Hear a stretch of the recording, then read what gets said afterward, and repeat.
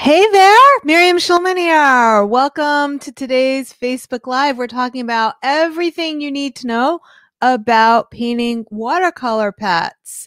So I wanted to see who's here with me live. So if you can share just in the chat, hey Miriam, I can hear you all the way from California, Canada, Australia, wherever it is you are in the world. Just put it below in the chat box.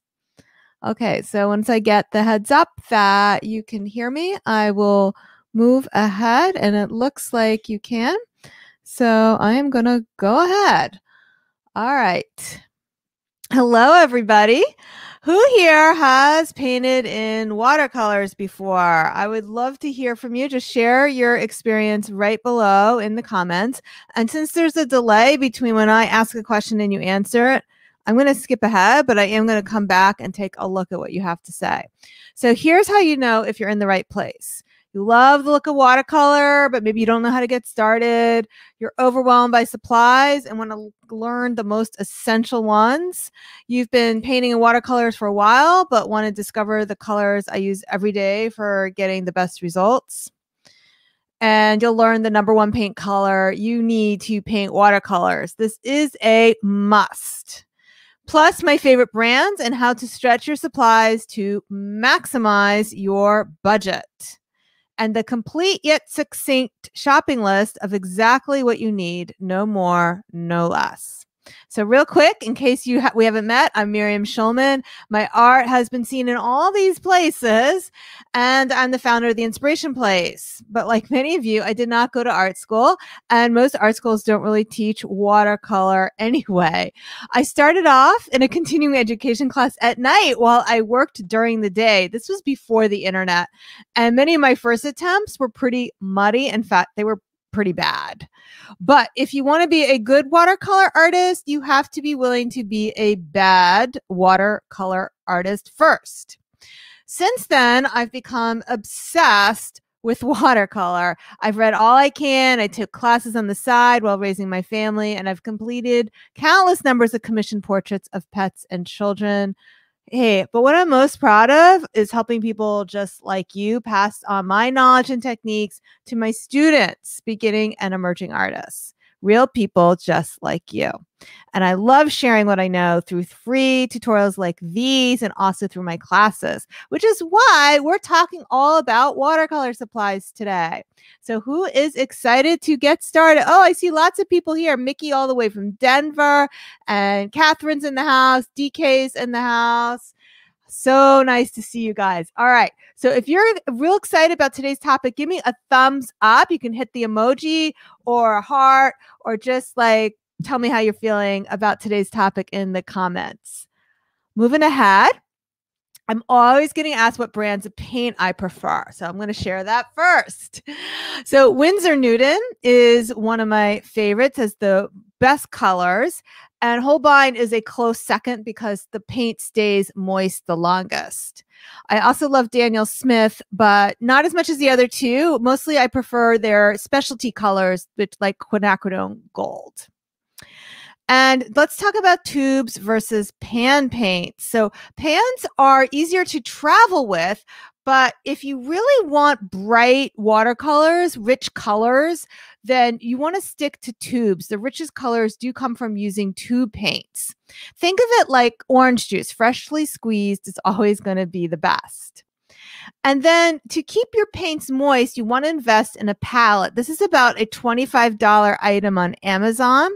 It makes the paint last longer, and you just keep squeezing out fresh paint on top and use a spray bottle to re-moisten paints. Unlike acrylic paints, watercolors you can use over and over again. And in terms of brushes, you really just need 2 or 3 rounds, a big one and a small one. Don't get the most expensive ones out there. Like Sable is very expensive. They are better, but you don't need to get the very, very best. What I like actually is a synthetic and natural blend. So it's like the nice sweet spot between a good price and good quality. And here are your must-have colors. Am I going too fast? I know I'm a New Yorker and I talk really, really fast, but just so good news for those of you who are watching here live, when I'm done, you can always watch this again and pause the video and take lots of notes. Hey, Becky, nice to see you here. Okay, so here are the must-have colors. There are two that you absolutely have to have: burnt sienna and cobalt blue. You can pretty much paint almost anything you want with just those two colors alone. But if you want to get a little more imaginative and go further, here is the complete color list I recommend. So burnt sienna, a variety of yellows: yellow ochre, cadmium yellow, raw sienna, raw umber, quinacridone gold. Those are ones I love. And blues: cobalt blue, ultramarine blue, cerulean blue, beautiful blues. They each have their purposes. And then reds, cadmium red for sure. But then you also want a pink, because watercolor, unlike acrylic paint, the only way you get pink is to start with a pink pigment. You can't really mix white with red to get pink. And then for green, phthalo green is really great. But if you're doing the pet portrait class, you don't need that particular green. Really, any green will do. And then here's some extra stuff you need if you're getting started with watercolors. And don't worry, we're going to have plenty of time for Q&A about everything I'm talking about today. You want a number 2 pencil. My favorite is Papermate's mechanical pencil because it's super cheap, and a gray kneaded eraser. And then a blade like an X-Acto knife or a packing knife is really good for scratching out details. Now, if you're doubting whether watercolor is going to work for you, I want to share art done by my students. So these are art done by students at the Inspiration Place, people who took my Pet Portrait Academy classes, my Crazy Cats or my Dog Days classes. So these are artists who all started off in the same place. They're beginners. They're not professionals. And look at their amazing results. Some of them went on to build a pet portrait painting business, but they started off in the same place as many as you. Okay, so now I'm going to just peek at the comments, and you guys had a chance to catch up with me. Who's excited to start painting pets now? Let me know in the chat if you're super excited, because I have some additional free training for you, and I just want to make sure that everyone here gets a chance to do that. So let me go ahead and tell you about it. If you want to go a little deeper, I have a free training for you. I invite you to watch the masterclass replay. Turn your passion for pets into perfect portraits with the Schulman art process. If you want to get that, all you have to do is go to schulmanart.com/replay. You'll discover how to use techniques for painting fur that look soft and natural, explore how to choose and blend colors that beautifully match your real-life fur babies, and learn the shape method for drawing pets that help you easily sketch, even if you think you can't draw. And the best part is you'll get to watch the demonstration live to see these principles. Actually, it won't be live. It's a replay. So sorry, I shouldn't have said live. You'll get to watch a demonstration to see those principles put into action. So to sign up for the free masterclass replay, go to schulmanart.com/replay. And here's how you sign up. When you go to that page, all you have to do is enter your email and your name, and it'll take you directly to the page. I think it also emails it to you just in case you can't watch it right away. It's only available, though, until November 18th. So depending on when you're watching this, I'm going live on November 12th. You have 6 days to take advantage. It's about an hour long, the class. Oh, yeah. So the link to the video will also be emailed to you in case you need to watch it later. However, it will only be available, like I said, through November 18th. It doesn't cost anything. It's totally free. But at the end, I will invite you to join Pet Portrait Academy, and I'll be sharing all the details about that class during the masterclass as well. Okay, so I'm going to be answering your questions about watercolors or any of my programs during our Q&A. Let's do that right now. So Anna's going to help me out by gathering up any questions that you might have. We have at least a few dozen people here with me live. So let me just peek and see if there's any questions. And if there aren't any questions here live, I'm going to just let you know what some of the most frequently asked questions are anyway. So, okay, I'm not seeing any live questions right now, so I'm going to answer what I know some people might be thinking who are watching the replay who don't have a chance to ask me their question live. Okay, so usually I get asked, will my techniques, I got asked this every single one of the 4 masterclasses, by the way, that I did, will my techniques work for acrylic paint? And the truth is, although you could take something like fluid acrylics, those are very similar to watercolor, and dilute that with some medium. Really, the methods that I'm using are best for watercolor. It is a watercolor technique, what I'm doing inside the masterclass, what I do inside my other classes. But you may find, if you're an acrylic painter and you find that you're very tight, there are a lot of students who come to me who had only painted in acrylics and oils, like my student Jan Berner. She had only painted acrylic and oils. And when she started painting in watercolor, it really helped her loosen up and get free. So if you're struggling to get loose with your acrylic painting, then just experimenting with watercolor could really help you with that. And when you loosen up with your art, it really helps you loosen up with your life and release some stress. I know a lot of us can use some stress release at this time. Okay, so that's one of the questions. Okay, so Diana wants to know, are there certain brands that don't blend well? Okay, so a lot of people love to ask me questions about brands that I don't try. I'm going to tell you about the brands I have tried and haven't tried that I like and dislike.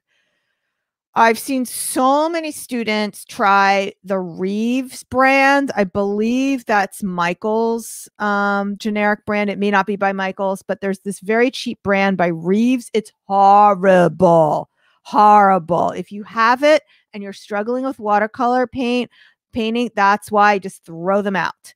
The other ones that are not so good are the student grade. So Cotman, it kind of comes out like the consistency of toothpaste. And I know some watercolor artists like Daniel Smith, but I find that unless it's one of the specialty colors, I feel the same way about Daniel Smith as Cotman. I feel that it's a very toothpaste type of consistency, whereas the Winsor Newton, the Holbein, it comes out more like a soft butter, like a room temperature butter, which makes it much easier to paint.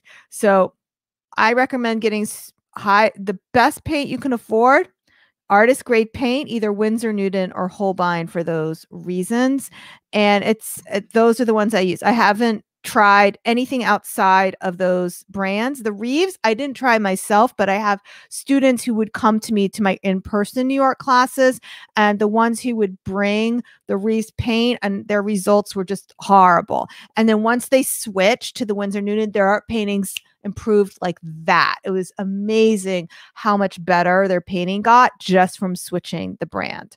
So that's a really great question, Diana. I'm so glad you asked that. Okay, so I am not seeing any more live questions here about watercolor.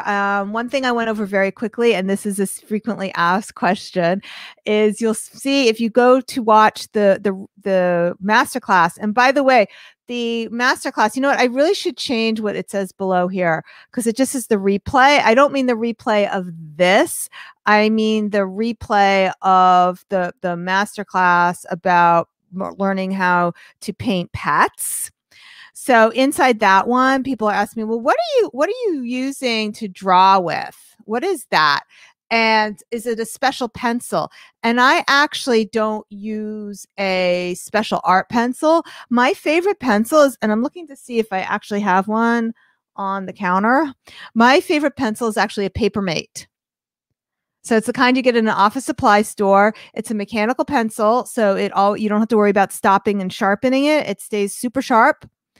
The main thing is you don't want to use the eraser that comes with the Papermate pencil. So when you get the Papermate pencil, rip that eraser off, that pink thing, so you don't forget and accidentally use it, because it will mark up your paper. So what you want to use instead, and I can't remember if this is in the supplies I just covered. No, I think it is. What you want to use instead is a gray kneaded eraser, or a white Mars eraser, or even a combination of the two. You want to stick to just those art erasers for erasing your pencil. The other thing that I get asked a lot, and we didn't talk about this here, so like I'm just making up questions that I know people have. These are like the questions that you don't even think to ask, and that is, what do you do about the pencil lines? And I strongly believe that you should allow your pencil lines to show. It's part of the artwork. John Singer Sargent always included his pencil lines. Okay, I'm going to peek if there's any live questions, and if there isn't, I'm going to say sayonara to everybody. But thank you so much for showing up here live, and for those of you who are on the replay, thanks for joining me here tonight. And I hope you get to check out my pet painting masterclass. To watch that, go to schulmanart.com/replay. All right, everybody. Hope to see you soon. Bye.